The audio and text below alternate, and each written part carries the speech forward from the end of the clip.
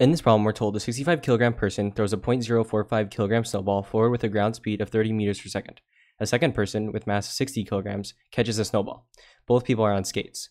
The first person is initially moving forward with a speed of 2.5 meters per second, and the second person is initially at rest. What are the velocities of the two people after the snowball is exchanged? Disregard friction between the skates and the ice. Right, so we have two people, and I split them up into two things, right? So we have the before and after. So before, right, what's going on? We have this person, right? They're moving at 2.5 meters per second, and then they're going to throw the snowball, right? So they're going to throw the snowball, and then them after, we're trying to find their velocity, right? That's one part. And then the other part is we have this person who's not moving, right? And then after person one throws it, they're going to have the ball in their hand, right? And they're going to move. So let's just go ahead and start with the first part. So what we're going to do first is go ahead and find the velocities of, or the velocity of person one. So how do we do that? So what we do is use the laws of conservation of momentum, which basically tells us the momentum of two objects in the beginning is equal to the momentum of two objects after. So essentially that's what you need to know. So you need to know momentum is mv, so p equals mv. This is the formula. So if we want to add up the momentum of two objects, right? And so what are the two objects? It's going to be the person and the snowball, right? Because those are the two objects that are together, and then afterwards they're not, right? Or well, in this case they aren't, but in this case they become one.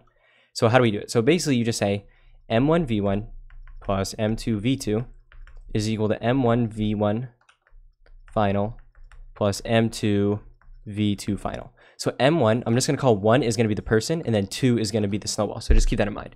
So essentially what we're doing is saying the momentum, right? Because momentum equals mv.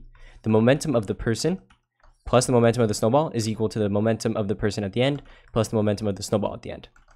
So all we have to do is find these variables, and we'll be able to plug in and solve. So what are we finding, right? We remember 1 is the person, and we're trying to find their velocity at the end. So this is what the variable we're going to be solving for. So let's just go ahead and start solving, right? So m1, the mass of the person, we know their mass is, or the first person is 65 kilograms. The mass of the second person, right, is 60 kilograms. And then the mass of the snowball, I'll just call it MB, but the mass of the snowball is 0.045 kilograms.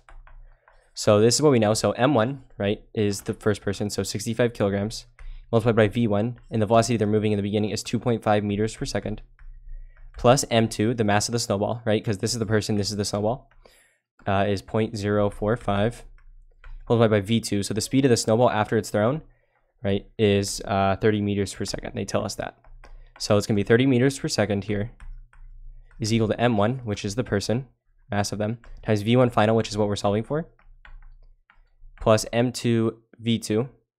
Or sorry, I apologize. This is not 30. And the reason that is because think about how it starts, right? So this is in the beginning, and then this is at the end. So in the beginning, this is 2.5 meters per second, right? So in the beginning, the person's moving at 2.5 meters per second. And then in the beginning, the snowball isn't moving. So really v2 is just 0, which is the speed of the snowball in the beginning.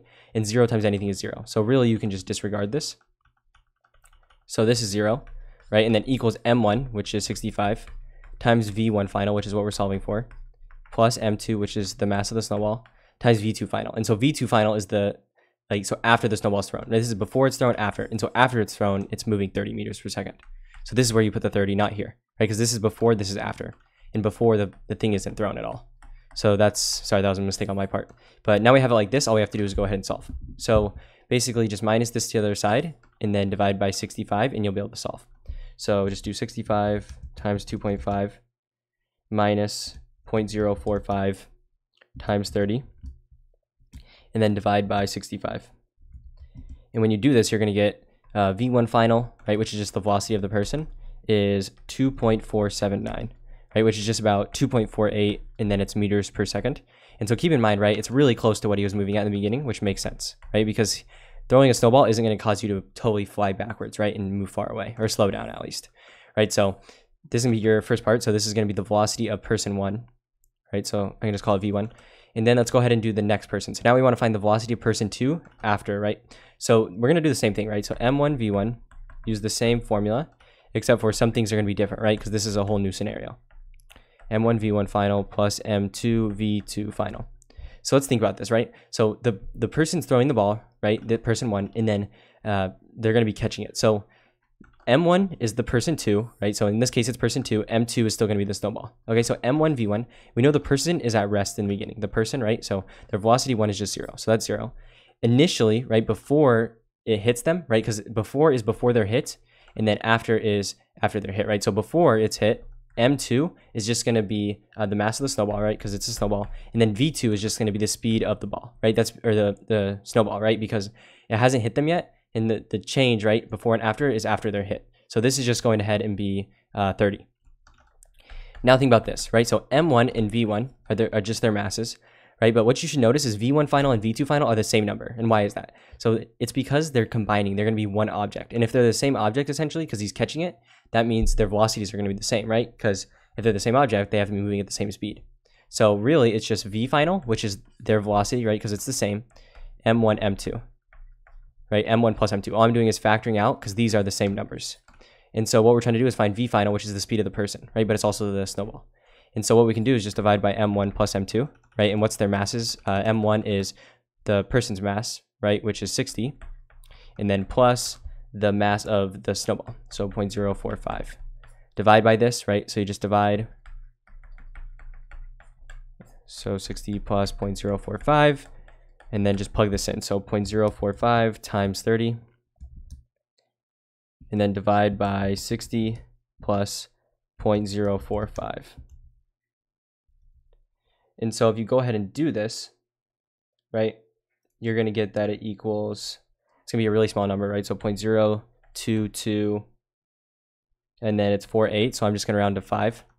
So 0.0225, and then it's going to be meters per second, right? And this logically makes sense, right? If you're hit with a snowball, you're not going to be traveling very fast. It really doesn't make you move at all, right? If you think about it in real life. But yeah, so this is going to be the speed of the person. So this is person 2, right?